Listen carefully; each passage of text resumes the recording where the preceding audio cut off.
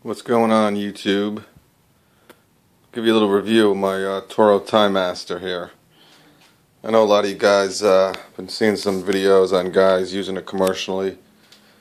It's going to tell you the good points and the bad points from what I got from it over the last couple months. It's definitely a good mower. To residential, it's fine. When you get commercial use with it, when you start using it commercially, that's when, it's up in the air. But I'll show you some good points and some bad points about it. Good points is it's quick as balls. It flies. I have a commercial 30 by Exmark, and this thing blows it away. I don't know why or how. Maybe it's a weight issue, because this thing is like probably 50 pounds lighter than my Exmark 30. So, nothing drastic, but you can definitely tell the difference. Another thing that's good about it is it's just very easy to maneuver. I mean, you can go pretty much anywhere with it, It's very, very light, very easy. It's pretty basic to use, too. You just basically pull the cord and it starts. No priming, no nothing like that. Here's the air filter.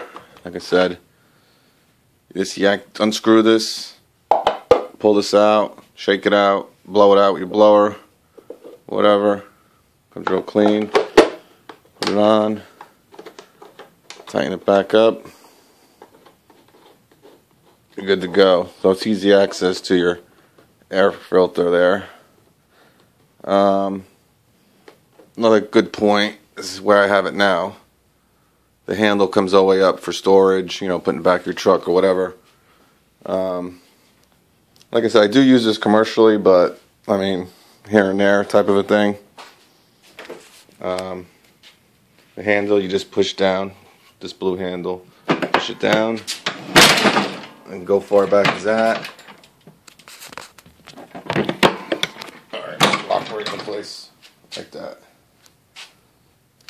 So that's a pretty good point about it. I got a little hour meter on it. I put hour meters on all my mowers just for basic maintenance and everything. I don't know if you can see. It's 1.6. But like I said, I had probably 5 or 6 hours on it before I put this on. So yeah, maybe you can get it there, but yeah, so it has like 7, 8 hours on it, but it's pretty decent.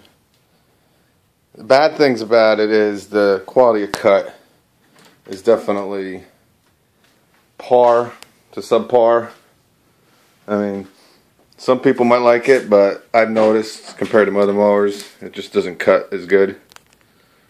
But another issue is the Briggs engine. Has this little weird thing, like if you're mowing grass with it, you're doing a lawn, and it runs out of gas while you're mowing, and you put more gas into it, it won't start up right away. At least with mine, I don't know. Might just be my issue with it, my model, I don't know.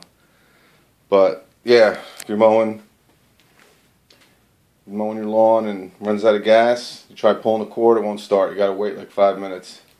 Then it starts back up, no problem, but a little annoying. Like I said, I don't know if it's an issue with mine or they're all having that, I don't know. But in all, like I said, it's a good mower. It definitely cuts down time, big time.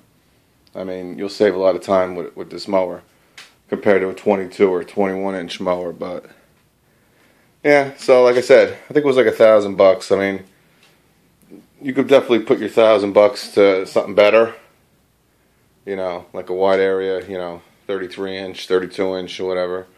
But this thing's definitely a lot easier to get around than one of those wide area mowers. Basically, just like a push mower, but 30 inch. It's two blades underneath.